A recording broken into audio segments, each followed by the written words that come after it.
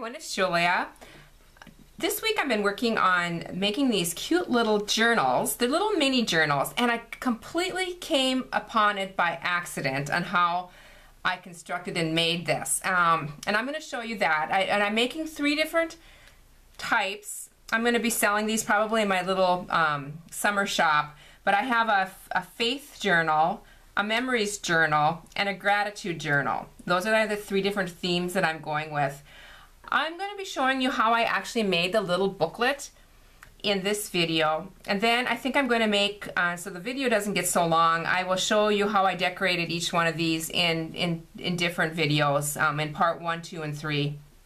So let's get started. What you're going to need to make this little booklet is a Sizzix BigShot.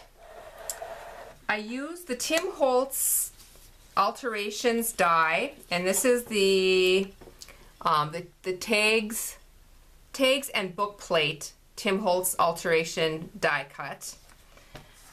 And then you're going to need cardstock.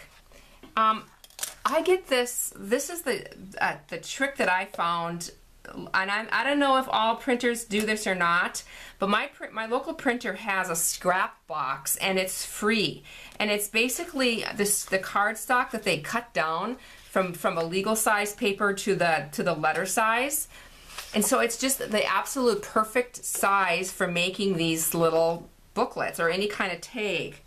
And they measure, let's see, they measure 11 by 4 for the large for the card, the outer size.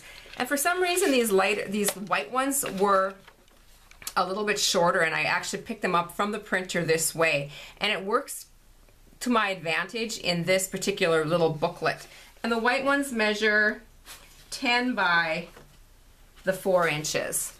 And so this is really slick. You need 1 of the outer color and 3 of the inner colors, and you basically fold these in half, and I do use a little bone folder for this particular fold, or just whatever works for you, a scissor end or whatever. So that one needs to be folded, and then all 3 of these white ones need to be folded in half.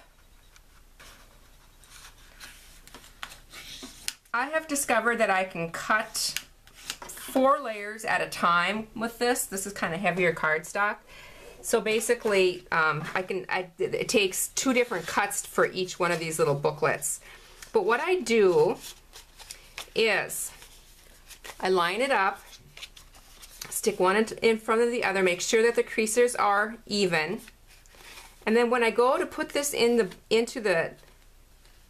the die, I lay it so that, hope you can see this, but I lay this so that this edge is not all the way up to the top.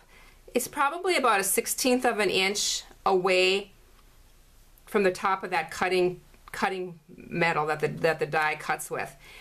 And then you go ahead and you use your plates and just kind of carefully get the plates on there. And then I'm going to run it through my machine.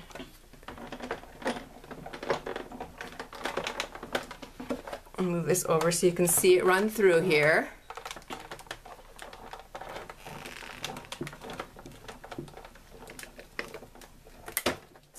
Okay.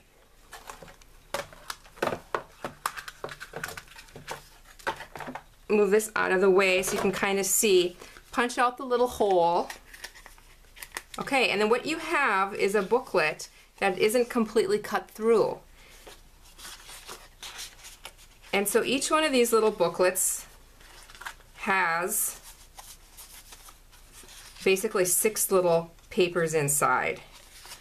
I'm going to go ahead and I'm going to cut the other one, and then I'll show you how I connect it at the top.